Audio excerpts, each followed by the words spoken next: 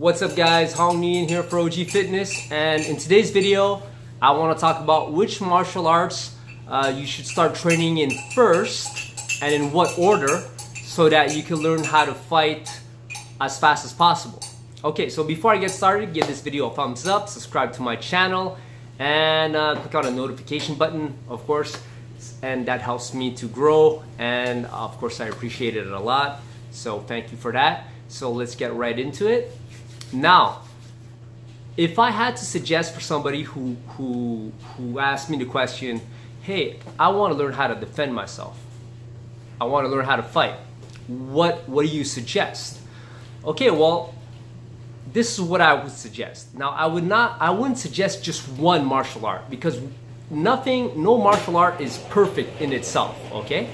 But if you combine things, okay, you'll have a much better result.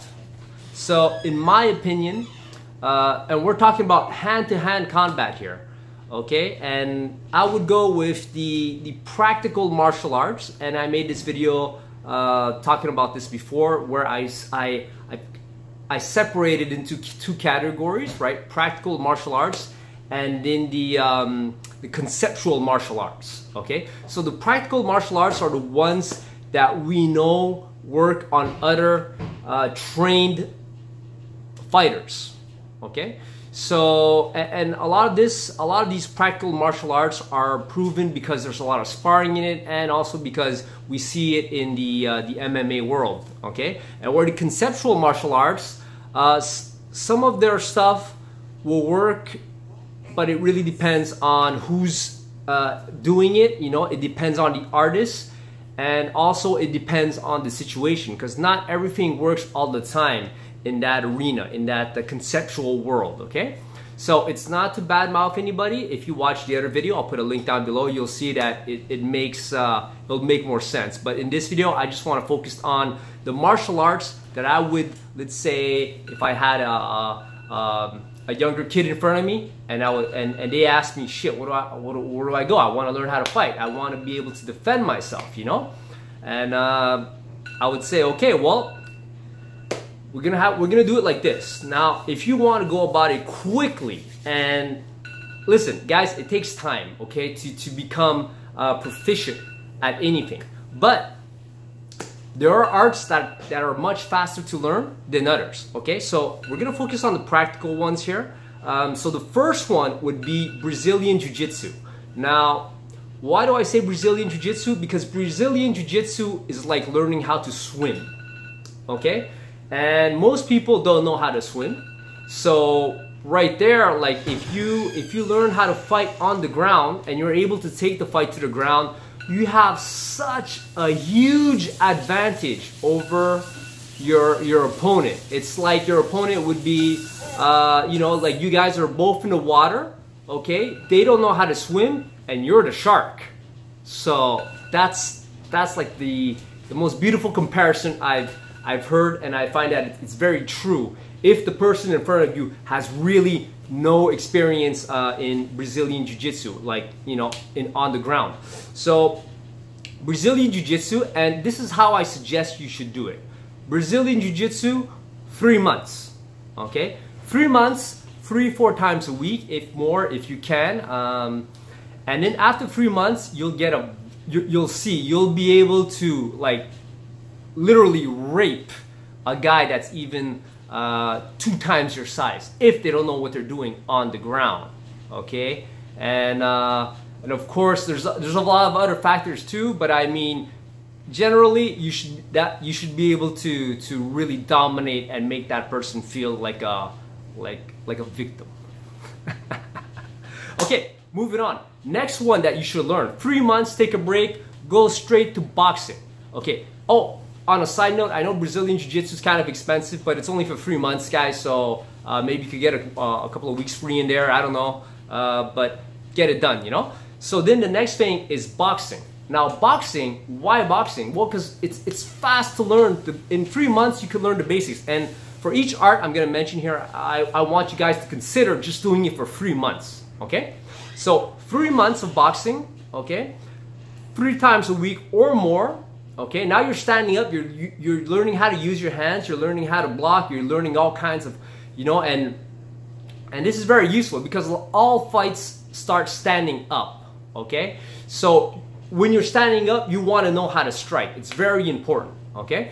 So of course you're not going to be the best striker in the world after 3 months, but you're going to know how to defend yourself, how to throw a punch, how to block, how to see them coming. You'll be able to slip punches, dodge and weave a little bit, and, you know, focus on the simple stuff, the 1-2, 1-2. You could do so much with just a 1-2 and some footwork and some head movement.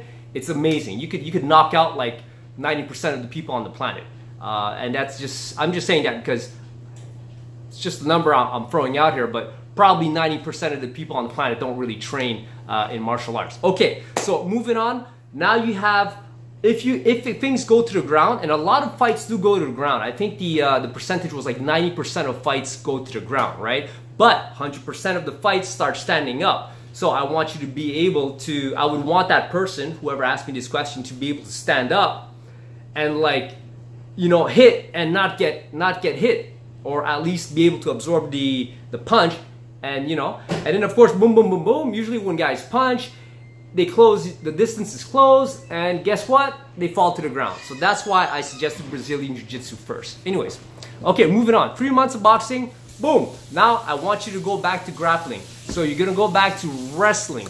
And for those of you guys who are in the States, wrestling is everywhere. So just go find yourself a wrestling club, and I think it doesn't cost shit either.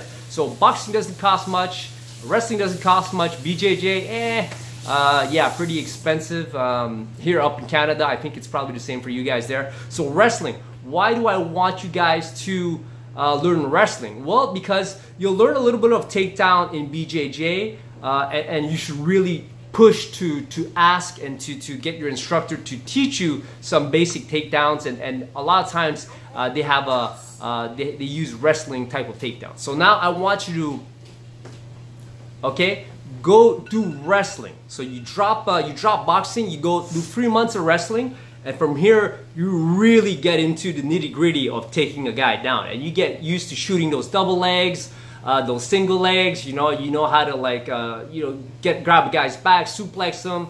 You know, you're able to stay on top, and that's, so you're able to dictate the direction of the fight. So you're able to bring it to the ground if you want, okay, and you're able to stay on top. So I want you guys to be able to stay on top position, because in a self-defense situation, you don't want to be on your back. Like, you see, that's where BJJ, you kind of develop like these reflexes, or that might not be too practical in a street altercation. So wrestling will let you be able to dictate where you want to bring the fight. You bring that thing to the ground, you stay on top of them, you got your BJJ, you know how to punch, you're good to go. So 3 months of that. Now once you have those 3 things, okay, I mean, you're pretty dangerous person at this point. Like, if you really did, you know, 3 months of each of these arts 3 times a week or more, woof, you're starting to become someone that's really able to defend himself, you know. And notice, it's only 3 months. It's not, I'm not talking about fucking 3 years here for every art. So 3 months of BJJ, 3 months of boxing, 3 months of wrestling. Now another one I would add into this is Thai boxing. Why Thai boxing? Well, Thai boxing, I find it's more complete as a stand-up art, because you have kicks, you have elbows, you have knees, and you have the clinch, right? So that will round things out for you, and if you do that for another 3 months, oh boy, yeah, you're gonna be a killer, man. Compared to, you're not gonna be, you know, super advanced or anything. I would say you'd be somewhere between, yeah, between beginner and it. No, well, you know what? Let's not even go there. Let's just talk about self-defense. But you're able to defend yourself, you know. And so, where was I getting at? I forgot my point. Sorry, guys. But essentially, what I'm saying is that you're gonna be very well-rounded, and you're gonna be ready to defend yourself if ever you have to hand-to-hand with against one opponent, And of course, if you add, you know, opponents, multiple attackers, then it's another fucking story. Okay, I'm just talking about one-on-one. Let's say you have some dude, you know, that for whatever reason, let's say you wanna beat him up, or you want to tell him off, and you're afraid he's gonna kick your ass, so that's why you want to train first. Whatever. Anyways, I'm just making shit up, but you're gonna be able to handle yourself with very, very well. And so you see all these 3 things here. Okay, so no, 4 things. BJJ, boxing, because I want you guys to learn how to strike. Okay, and then from there, wrestling, so that you could dictate, you know, the direction of the fight.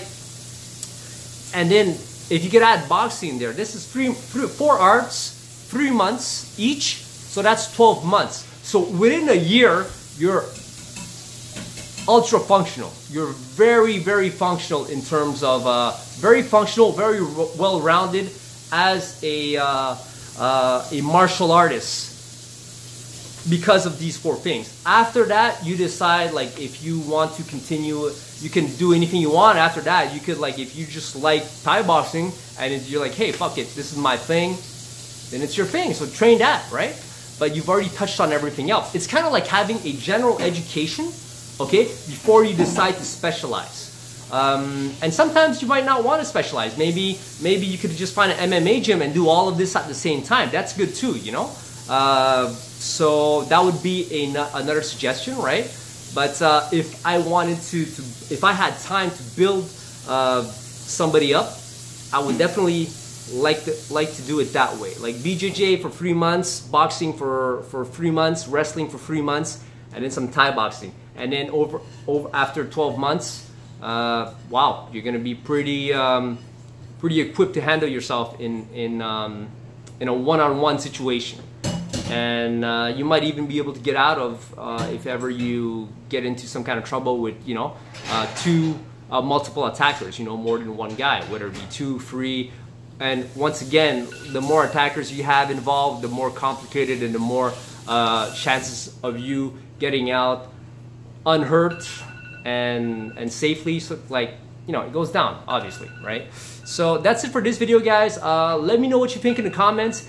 What would you guys do differently? Would you guys suggest other arts, or maybe these same arts in a different order, or, you know, whatever? So leave it down in the comments so we can have an open, we can have a discussion about this. And if you find this video helpful, don't forget to like, comment, subscribe, click on a notification channel, and share this video. All right, that's it for now. So see you guys next time. Peace.